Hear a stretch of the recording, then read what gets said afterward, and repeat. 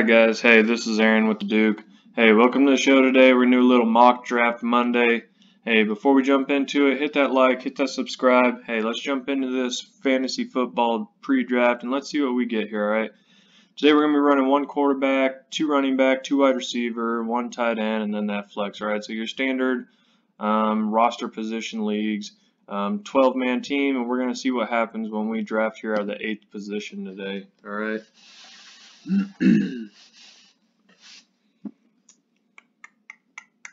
Alright, let's get this thing loaded. Mock draft Monday. Hey, these things are really good to use, you know, especially for your mock drafts. Seeing where you can get these players, especially once you find out your position. Obviously, this is a simulator, so it's not going to be exact for what people are specifically taking off the board or what's going to happen in your league. But it'll give us a good chance to run through this and let's see what we can do at certain positions. So, alright, first one off the board. We're from that 8th position. Definitely a big, heavy running back run here. You know, Christian McCaffrey, Saquon, you know, the normal running backs go early. You know, Dalvin Cook, Michael Thomas was taken. So, you know, our current running backs, you know, Joe Mixon, Nick Chubb, Kenyon Drake. Hey, from the first round, I'm starting to think that these guys are pretty much a grab. I don't like doing that. We know that the running back position is obviously, you know, something that we want to target this year. But, you know, Devontae Adams, Tyreek Hill, Julio Jones. Man, this is rough. Oh, man, I don't like this position at all. Hey, those running backs go off the board, and this makes it hard. You know what? Let's do something here. I want to take, you know, one of these wide receivers and see which running back ends up first. Let's take Tyreek Hill. Alright. He's that boom player, you know, and I'll talk about that a lot. We want a boom and a safe, so we definitely want to make sure we get those boom players on our roster. There's only very few of them actually in the league that can definitely do something for your team, and you want to make sure you can at least get one or two of them. Oh, alright. So see, you know, I like how this ended up now that I took that. At first I didn't like it too much going wide receiver first. But hey, Joe Mixon took it off, Nick Chubb. I didn't really like taking them in the first round. Not anybody that I would personally do it, so I didn't want to miss out on a wide receiver if we had to. And I just felt like it was a reach for those guys at that position. But now coming into the second round, you know, we see Travis Kelce's gone. That's actually really early in the second round for him to be going. But look, we got Kenyon Drake and Miles Sanders open for us both. Aaron Jones is still there. This is definitely turning. Ooh, Kenny Golladay. Hey, we're very high on Kenny Golladay. If we would have gone running back in that first one, and we would have taken Joe Mixon, and this Kenny Golladay was still here, that's definitely what we would be doing right now. But we're going to go with Kenyon Drake, Arizona Cardinals. We're going to get that running back position rolling here for us, all right? So let's see what comes out of here. Let's see what we got going into this third round for the 8th position. All right, here's our team. We got Tyreek Hill, the boom, and Kenyon Drake, possible boom. So we definitely like those players. We should be able to put up good numbers from that wide receiver 1 and that RB1 this season. You know, Miles Sanders went next. Clyde Edwards-Helaire, that's actually really early for what I have him for. Austin Eckler, that's a good pickup right there. Ooh, both quarterbacks off the board. And then you see that wide receiver run. Kenny Golladay actually made it to the beginning of the third round. And then we've got this team right here. Jake from State Farm, of course, going 3 running back heavy. Alright. Well, we definitely want to check out running back first. You know, we're always trying to hit that running back. Alright, I like Todd Gurley. If you've heard any videos on me, I'm high on Todd Gurley this year. He can definitely put up those numbers in Atlanta. People are worried about his injury history, but really it hasn't affected him that much as a player. He's been hurt since college. We all know that he gets hurt in the knee injuries, but he's only missed 4 games his entire time in the NFL. So let's not think that he's just off, alright? We like Amari Cooper over here, DJ Moore. You know, I just think that Todd Gurley is definitely going to be a place where we need to take that, get that second running back, and now we can stack Todd Gurley and Kenyon Drake together. And this, you know, this roster is actually starting to turn out really good. I'm really liking this, you know, these first 3 rounds here. Alright, 2 running back. At this point, all of our tight ends that are worth taking are already off the board. Personally, this is actually too high for Mark Andrews. I'm not as high on him at that position. He should be a 4th or 5th round draft pick this year. So we're definitely not going to look at any quarterbacks this early or tight ends. We're going to stick to the running back and the wide receivers. DJ Moore, Cooper Kupp, Amari Cooper went. Man, yeah, I really do actually like Amari Cooper. He's another boom. But see, what we have going on here is these boom players, and we kind of want to start looking for safe, consistent numbers that are going to help build our roster. So we always want to go for 100 points weekly. That's definitely a number we want to go to, but definitely a team that can put up more than that. So we've got Robert Woods, Calvin Ridley. These are both, great receivers. We're really targeting them both. I'm glad we can see them. I don't see any running backs here that are worth taking. I'm not as high on Zach Ertz. I won't be taking a tight end that early unless I can get Travis Kelce or Kittle, but that's the only two that I would target that early. So let's stack, Robert Woods. Yeah, let's do that. All right. What do we got here? All right, Robert Woods, AJ Green. Oh man, I can't believe people are still drafting AJ Green. Just don't draft him. Just don't even take him. It's not even worth a dart throw. That's just a waste of a pick, especially in the 4th round. Like, just don't do that. We see Calvin Ridley. Man, look at that roster. Kamara, Eckler, and then Fournette is that RB3. Man, I'm really liking what this Jake from State Farm roster looks like. Mark Ingram. That's definitely somebody we want to target too. There goes Zach Ertz. All right. So we've got 2 wide receivers, 2 running backs. We're always going to look at running back first, right? David Johnson. David Johnson, that's actually a really good RB3. He's going to get the carries this year. They ran the ball last year with Hyde.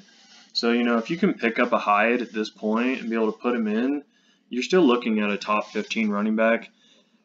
Then when you have 12 teams and everybody has 2 running backs to start, if you can find a 3rd running back that should finish in that top 20, that means that you have 3 running backs in the top 20, and there's going to be teams out there that their RB2 is further back than position 24. So you definitely want to capitalize on that if you can, and that's definitely what we're going to do here. We're going to take David Johnson.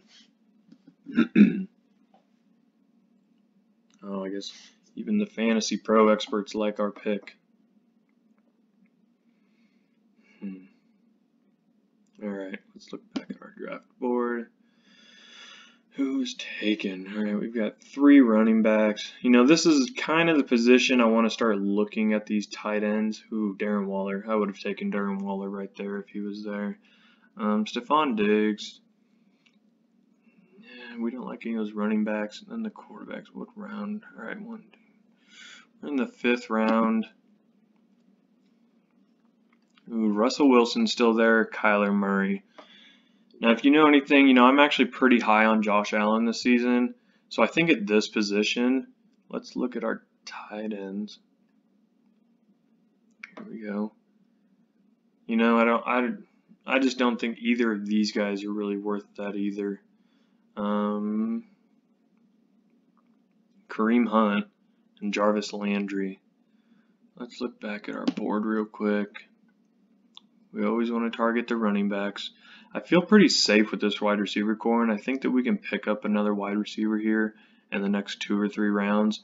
And if not, even on the free agency, once we get started on waiver wire, I feel like we just really need to keep capitalizing on these running backs if we have a chance to do so. And I do see one right here with Kareem Hunt that we are going to take, all right? When he showed up last season with the Browns, he really took a lot of numbers from I'm losing my train of thought right here. But either way, when he took those carries and everything from Nick Chubb last season, he really came in and he put up those numbers, and we really like what he can do this season. I think they're going to use it more, especially out of the receiving game. And especially if there's anything that happens to Nick Chubb, that Kareem Hunt's definitely somebody that we want to try and put on our rosters if he's able to fall to us. So let's look here. Yep, see, Deshaun Watson went, Dak Prescott, all the quarterbacks went. We're going the wrong direction, but all the quarterbacks went. Oh, even Josh Allen. Look at that.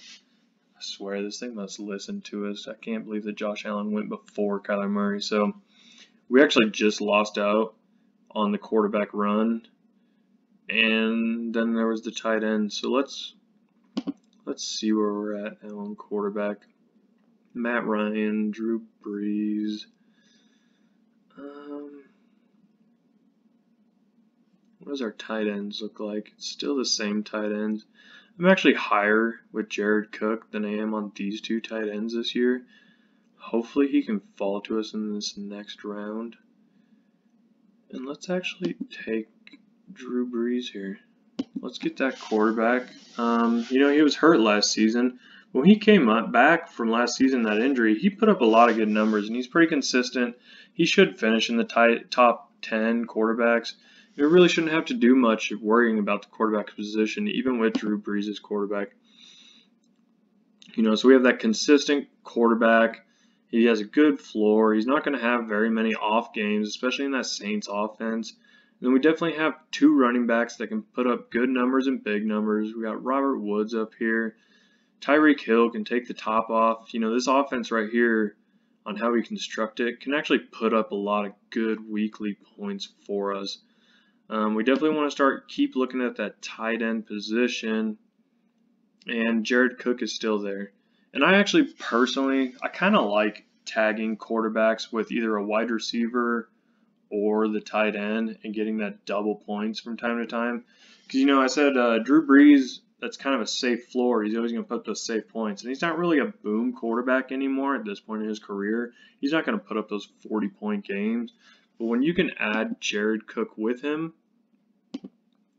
now you've got the possibility, if he throws that touchdown to the tight end, that week in and week out, that quarterback and tight end tandem together can be a boom. So it's a safe floor, but also now we just created a boom potential out of our boring quarterback and tight end position in which we waited later on. All right. Jared Cook went, Julian Edelman, Christian. Oh, a defense off the board already. All right, we're definitely seeing, a lot of wide receivers going here. We can go after another receiver, but we definitely want 4 running backs. Let's try and see what's left at this running back position. Because if there is someone left, we just want, oh, yep, right there, Jordan Howard. I don't even have to look at the wide receiver position really, unless there's a possible other big boom. I see Mecole Hardman down here, rookie wide receiver. Justin Jefferson might end up coming around later on, but then we still have Curtis Samuel down here. Yeah, Paris Campbell, Phillip Rivers, there's going to be another wide receiver in that Indy offense that gets catches this year other than T.Y. Hilton, and if T.Y. Hilton can even stay healthy. So we definitely like targeting these Colts wide receivers at this point, but, right now I really think we need to take another run. We're just going to stay on the running backs in this one. If you've watched any of my videos, you actually know that I'm kind of high on Jordan Howard this year. Not in the aspect that he's going to finish a top running back, but where he's going, he's a safe running back to have on your roster. All right, so we've got 5 running backs here that we're very comfortable with. Depending on how your league sets it as position depth chart, whether you can have 5 or 6 at each, we're going to stay 5 at each. But right now, I think, Kenyon Drake, Todd Gurley, David Johnson, Kareem Hunt, and Jordan Howard, I feel very comfortable with this running back situation. The only thing we don't have is one of these rookie running backs that, there's quite a bit of hype on them. Somebody going off this year. We kind of know what we're getting out of these running backs, but I actually feel very safe with it. And then with Tyreek Hill and Robert Woods at wide receiver, and then the Drew Brees and Jared Cook. I like how this is turning out, but let's go in. Let's start looking at these receivers. All right, Mecole Hardman went. Jerry Jeudy.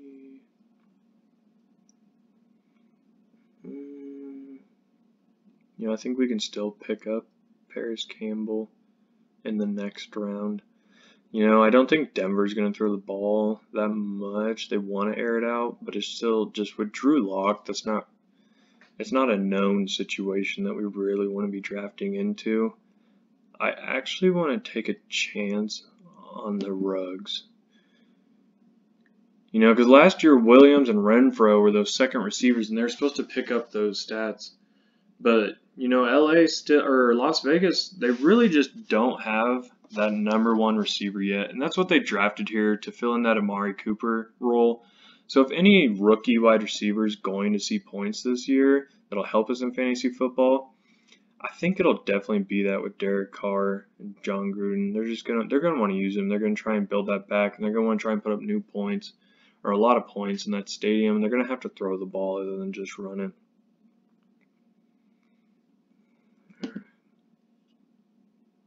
Jordan Howard, Henry Ruggs. See, here goes that late end. I mean, if we would have taken Evan Ingram and Tyler Higbee in that beginning, I mean, they were like next up in the 6th round. I might have actually jumped on the Jared Cook, but I liked having this tandem together because they can definitely put up points with each other. So we're good on tight end. You know, if you're not that high on someone like that, Jared Cook, and you get down here, you know, you can always go for another tight end. I wouldn't do it on a quarterback, but you know, Dallas Goedert right here or Noah Fant. If you think Noah Fant's going to break out this season, you can still get him here, and you're not too high on that Jared Cook pick. You could take 2 tight ends. We definitely want to look back at this wide receiver group. Yeah, I think that's what we're going to do here. Let's get that Paris Campbell pick in.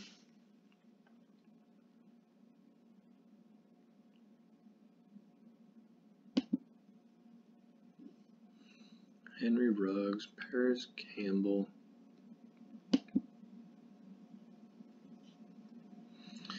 You know, and another one here, you know, I was talking about it. If you've watched the video that I already have on Kenyon Drake, which we drafted in this one, is that Chase Edmonds is actually a very good pick to take here. Normally we won't handcuff. You know, for instance, if I was able to have Zeke Elliott on my team, I'm not going to draft Pollard. I'm not too worried about that situation. I think that this Arizona backfield, while we're high on Kenyon Drake, and if he starts and plays the full season, there's still a couple question marks here. And I think that this is definitely one of those times where if you can, let's actually use the handcuff.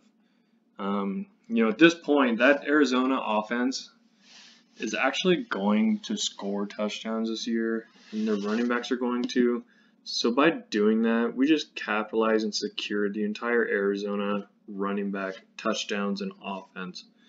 You know, we know what David Johnson was able to do there a couple years ago, and that's just a system now that it's a system running back thing, and we really want those running backs in that offense. Yeah, and see, now we've got all these running backs going off the board in the later round. You know, and I think we actually started that. We talked about trends and starting the trend, and we were kind of off running back, you know, Tony Pollard, and then we get, you know, into the quarterback, defenses, tight ends, and then here we go with this Chase Edmonds, and then it gets this whole system of running backs going again. That's what we want to do. We want to start trends, because now no wide receivers have come back off the board, and this is probably where we can go find one of those receivers that could have been taken here in the last couple rounds, but they didn't. All right. So let's see. You know, we got D. Westbrook, Randall Cobb, Corey Davis. Where did he finish last year? You know, if Corey Davis can pick up a couple more touchdowns this season, and A.J. Brown actually loses a couple, Corey Davis could actually be a solid week-to-week play. Let's take him. I don't think that's too bad of a pick there for a wide receiver.